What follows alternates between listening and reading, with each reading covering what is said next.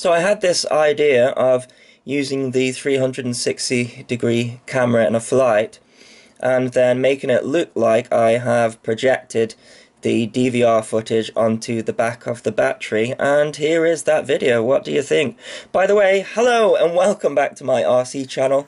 I'm Andy RC, and today's video, well, it's just a little bit of fun really. I took a couple of days off reviewing stuff to go out there and just enjoy a bit of flying, and didn't really have any intention of playing around with the footage, but then I had this idea of, seeing if I could make it look like the DVR was projected on the battery in that space, and it actually came out pretty well.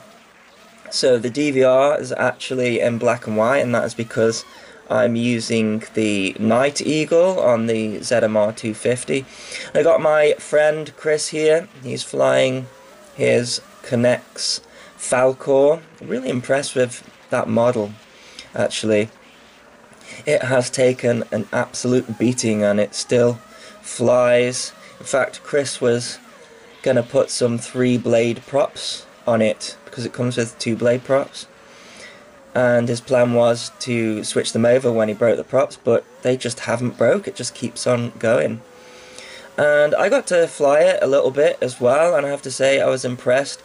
It was really interesting to see the features work. So it's got that mode called shield mode, where it uses the ultrasonic underneath to guess where the ground is. So essentially you can learn how to fly without having to modulate your throttle, which sounds like a bad thing, but it's actually worked in this instance. So you can start off in this shield mode, which is like a self-level mode. You see there, it's gone into another crash there.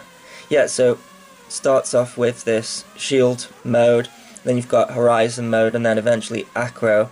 And on this particular day, it was actually Chris's first go in acro mode, and yeah, it was really great to see the Connex Falcor working in that way, to the point where someone can go through those different options and then eventually try acro. So yeah, impressed with that system, and impressed with the HD link as well.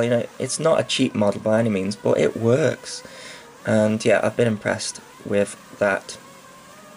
So I think another reason I'm making this video as well is GoPro have announced that they are coming out with a 360-degree camera, and I would really like the opportunity to get and try one, but I imagine it's going to be quite an expensive piece of kit. So if you guys could do me a favor and share these videos as much as you can with the 360 video, then that would really help me out. Otherwise I'm gonna have to save and save, because I would really like to get to try one. You see how close I was there? This is the great thing about 360 video. Look, I can play it back. So we're coming up to this gate here, and I can pause it and just zoom in there on the Falcor, and just look at that, look how close I was there. And then if I pan around here somewhere, there is the Falcor, and yeah, that was pretty close. I think I clipped the ground there as well, lucky not to lose a prop there.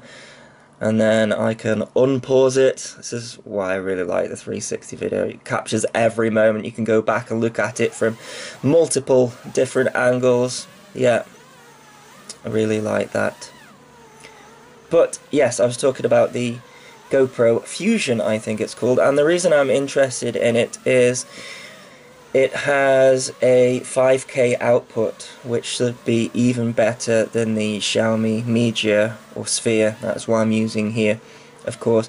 Now, I'm not sure whether it's going to have a built-in gyro.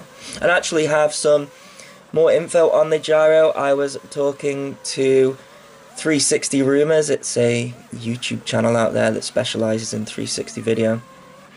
And I mentioned in my review that sometimes the gyro doesn't kick in and it doesn't give you the option. It's all to do with how soon you press the record button after turning the camera on. So if you turn the camera on and press record straight away, then it hasn't calibrated its accelerometer, and therefore it shoots video fixed like we're looking at here, and then if you wait a few seconds the accelerometer calibrates and then it's stabilized.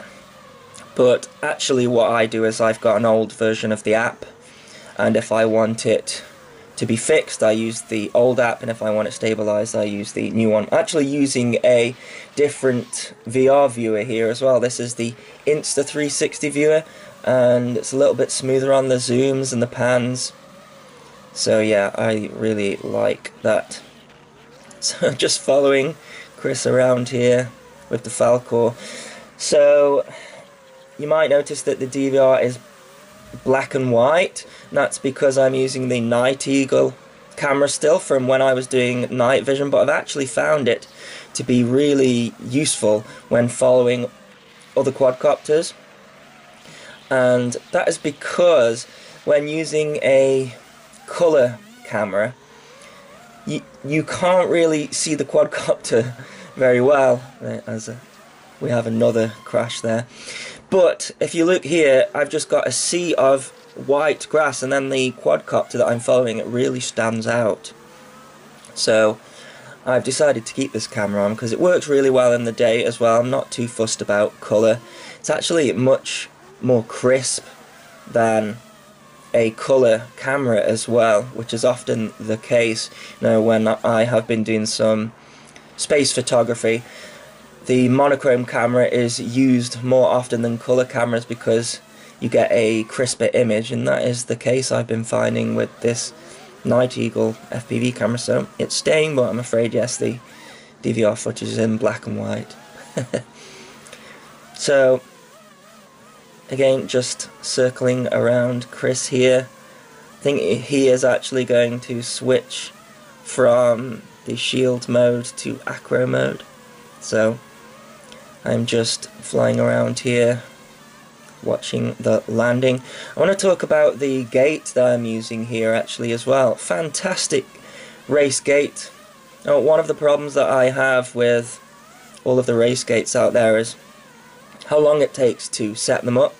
This one, I think it's from GearBest, and it's just got one pole that goes through it, and then these two really massive heavy duty pegs that go into the ground. And it was a windy day here today, and it didn't get knocked over, and it took a fair beating from both of us. You'll actually see a crash at the end of this. Might be the first drone crash in 360, I don't know, but it was really interesting to look at all the different angles because it broke a prop on the crash as well. And yeah, this is Chris doing some first acro rolls. You can see there, I managed to capture that.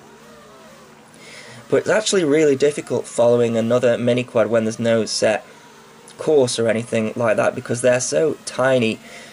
Much easier to follow a plane, I guess they're more predictable, but of course a quadcopter can just spin around really quickly and change direction.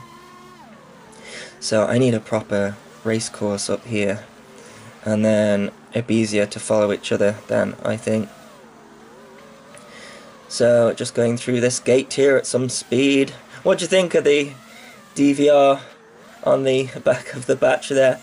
Actually did it in Premiere. So Premiere has a VR mode, so you can actually preview the footage. So what I did was I overlaid the DVR onto the 360 video, and then I just messed with the geometry until it looked right, and the viewer didn't use any plugins or anything like that. Here we have the crash, and look at that, it's broke a prop at the front, and I've got a couple of more angles of that. And then that is this video, so thanks so much for watching. I'll put a link in the description to some of the stuff used in this video. As always, please continue to subscribe. Cheers.